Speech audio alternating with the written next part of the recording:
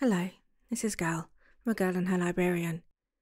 Thank you for joining me for this little chat about an author called James Herbert. In 2013, we lost the author James Herbert.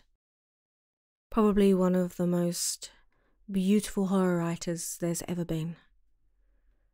Now I know that names like Stephen King, Lumley, Kuntz, Lovecraft even have been bandied about a lot about being the best horror writer.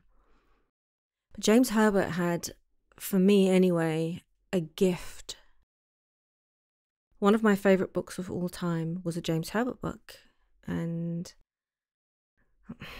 it's hard because there's multiple of these books that I loved, but Sepulchre was extraordinary.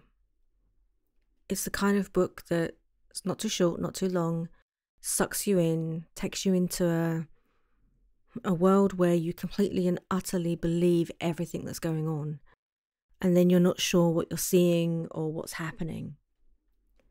Now I know that the Rats series, and you've got number 4, which is The City, you have The Rats is the first one, and then you've got Domain, which is the third one, which is one of my favourites as well. Lair, the second Rats, that was a very, very good book. One that doesn't get mentioned very often is The Spear. Now, The Spear was about Nazis looking for occult kind of, I guess you'd call it paraphernalia. They were looking for the spear that pierced Christ's side. They wanted to use it as a weapon. Now, it's no secret that, there's a rumour that the Nazis, including Himmler, had quite a thing for the occult. And I mean, this book was written before Indiana Jones, but that kind of thing where, the SS is looking for these weapons, basically.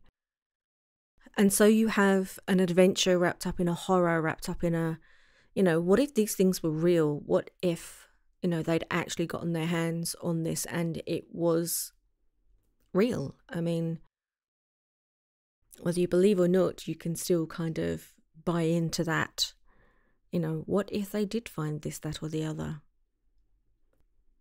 Creed, The Survivor, 48, Portent, and The Jonah, all incredible stories by Herbert. And I would suggest that you start with The Rats and then move on to Sepulchre and The Creed. Yeah, and all of the Rats. James Herbert is one of those writers that has a gift for description. He has a gift for giving you enough space to decide and kind of build the world in your head.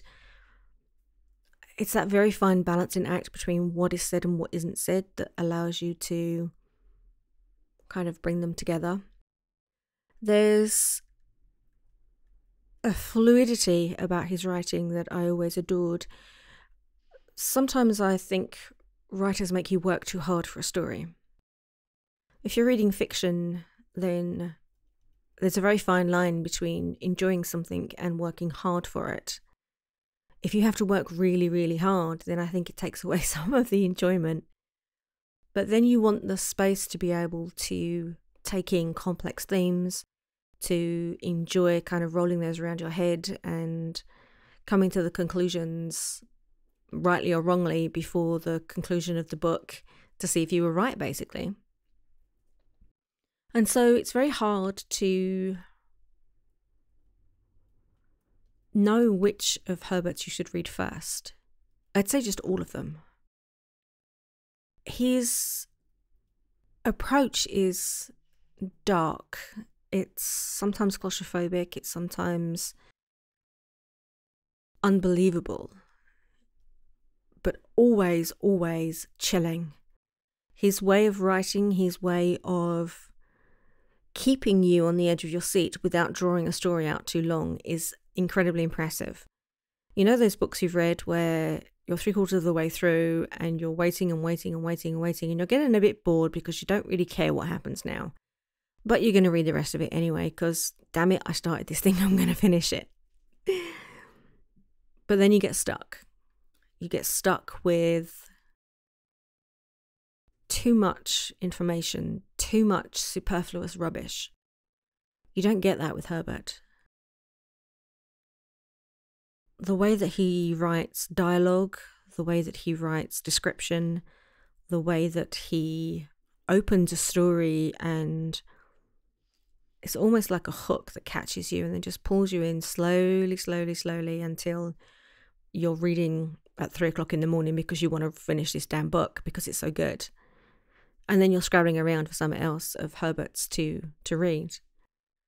Sadly, with James Herbert, what's written is written. There's not going to be any more new books. We lost a titan of horror when we lost James Herbert. And it saddens me greatly that I will never get to read a new book by him. There are writers that write as a job, and you can tell it. There are others that write for the love of it and for the love of telling stories. And I always found that that was James Herbert, that he wrote because he was so in love with storytelling, that that's what he did. And so I'm going to leave you with the thought that, could you imagine diving into a world of rats? Diving into a world of a house where you're a bodyguard looking after somebody and strange things start to happen. Read The Rats, read Sepulchre, read The Spear, read The Survivor, Creed, Nobody's True, all of them. Read all of his works. Read them in any order you wish, just read them, because they are superb. And they hark back to a time when horror writers really, really knew their craft and knew how to build a story and to bring you something fantastical that you'd not heard before. I'm going to let Mute Errant play us out with the wonderful piece of music he made for me for this series. I'm going to say please, please like, comment and subscribe. If you have any tales of James Herbert books or any questions, please don't hesitate to comment below. I'd love to hear from you.